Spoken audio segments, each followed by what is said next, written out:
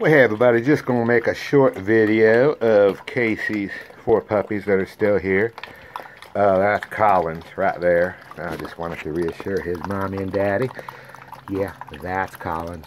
And I knew that was Collins, not because he got a straight tail, but because he got the most expensive collar out here, although I hope you can see it's wearing a bit. He's hanging on to it though. And then, yeah, that's Rough. Rough! I might as well take that ribbon off of you. And then we got Bradford with his black collar. And that's my available boy. Yeah, he's the last boy out of this litter. He's available. He's my North Carolina best boy. And he's got a pretty blue ribbon on him. Fell down off of my own porch. Yeah, you got anything you want to say? I'm ready. Yeah, you are? Yeah, you eating up? You get enough already? Yeah, I did. Yeah. Yeah, that's my good dog. And in case you're wondering, yeah, it's front porch action now, because we got other puppies on the back porch. So, yeah, you're a front porch puppy now? You graduated? You're a front porch puppy?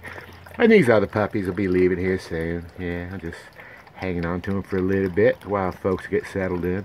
Planning ahead for your Airedales, the right thing to do, folks.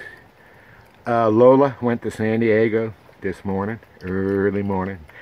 She's probably there by now. Yeah, she's probably there. I'm hoping she's just getting on. Yep. And the other Mr. Red with the crooked tail, he went to go live in Charlotte yesterday. Yeah, with a really nice lady and some good friends. Yeah. Yeah, he did. Yeah. What? That was a big burp you got there, Miss Rough. All right, well, I'm not going to drag it out. I just wanted to show them to you and reassure Colin's parents that he's here and he's enjoying life on the front porch. Don't you come off this front porch yet, mister. And I'll tell you when it's time to come off of this front porch. Yeah? He already has come off the front porch. He already has. I drug him back up here, kind of thing. Alright, feed him up time about done already. Well, I'm telling you, don't take long, folks. As soon as they walk away, I'll let you come back one time, Collins, but I'll pick that food up here in a minute. If you're not hungry, we gotta go. Yeah? Alright, folks, talk to you next time. You got anything you want to say, Mr. Blue? You better not be chewing on my mat. Mr. Blue, what?